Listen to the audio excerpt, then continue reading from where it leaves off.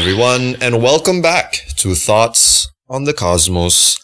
On the last episode, we saw as our picture of the universe evolved from that of only one galaxy to one populated with many galaxies. This was a result from the discoveries made in the early 20th century by legendary astronomers like Harlow Shapley, Heber Curtis, and Edwin Hubble, all of whom played very important roles in painting the portrait of the universe that we have today. It is a portrait of a universe of wonders where our galaxy, the Milky Way, drifts like an island of stars in a vast ocean of billions of other galaxies, some much older and much larger than the Milky Way that we inhabit. Could there possibly be intelligent beings populating those other galaxies that have also discovered the same idea, but only to them, the aliens would be from the Milky Way? To them, the aliens would be from here. One of those early 20th century astronomers was so badass that he got a badass spacecraft with a badass onboard telescope named after him. That's pretty badass. Today, this telescope continues the tradition of its namesake by peering into the depths of intergalactic space and capturing light that has traveled across distances of millions of light years between galaxies. I'm talking about the Hubble Space Telescope. The cool kids just call it the HST. And as of today, it has been operating for more than 25 years. The first ever of its kind, a space-based observatory orbiting over our heads, taking pictures of the universe beyond the Milky Way and relaying it to us humans here on the ground. As I mentioned previously in episode 4, Edwin Hubble was the astronomer who was instrumental in gaining for humanity the idea that other galaxies existed beyond the Milky Way. He did this by verifying a crucial piece of evidence when looking at images of the Andromeda galaxy. Back then it was known as the Andromeda Nebulae. Other galaxies are places that exist far, far away from here, separated by a vast expanse of cold and empty space. Since the distances between galaxies is so large, we're talking about stretches of space as much as millions or even billions of light years, we would need special measurement techniques to find out how far other galaxies are. This applies to anything beyond a few hundred parsecs. A parsec is a measurement of distance equal to about 3 light years.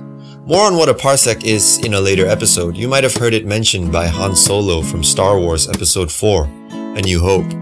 It's the ship that made the Kessel run in less than 12 parsecs.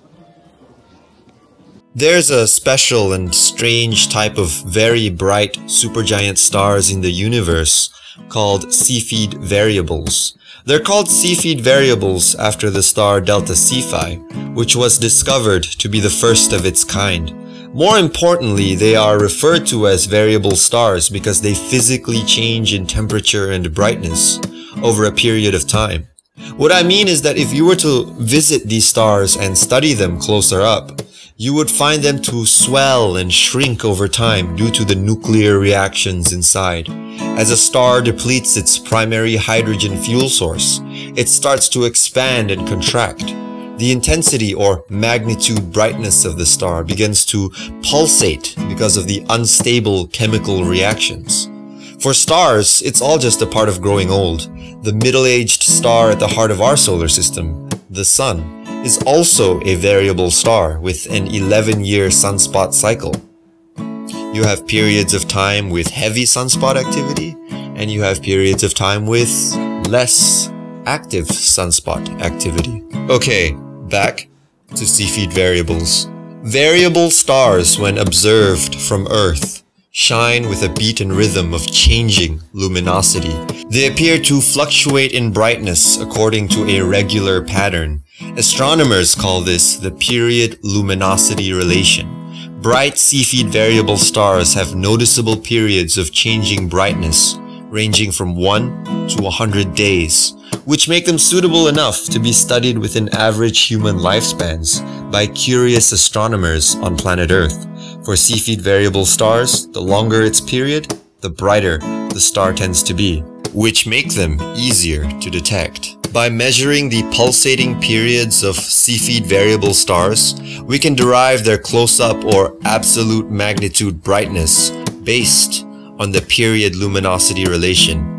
When you compare this absolute magnitude with its apparent magnitude, that which we can observe from Earth, we can find the distance to the variable star using this equation, which relates both apparent and absolute magnitude brightness to the distance to the star.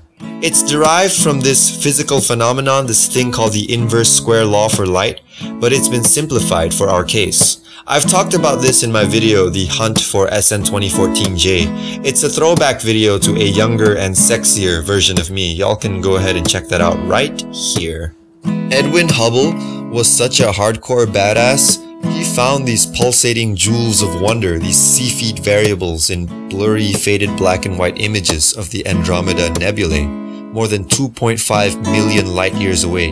And by doing the distance analysis on these objects, he ended the great debate of whether there were other galaxies existing beyond the Milky Way. From that moment on, it was no longer the Andromeda Nebulae, but the Andromeda Galaxy. A pretty awesome achievement for the time, given the limitations of the equipment. He made his discoveries from where he was standing on planet Earth, with nothing but his telescope and his massive pair of astronomer balls. You notice that that's one thing about the astronomy that we human beings do. All of the discoveries are made from an earthly perspective. We're figuring things out on a freaking huge galactic and intergalactic scale, and we literally had to look out across millions of light years to do it. All the amazing things we know now, we figured out from the perspective of our tiny little corner of the universe, from our tiny little piece of the Milky Way, the third rock from the sun, a planet called Earth, a mote of dust suspended on a sunbeam. Bravo, humanity. Bravo. Job well done. But don't give up yet. There's still a lot more to know. This has been Son of Terra 92, and you've tuned in to an episode of Thoughts on the Cosmos.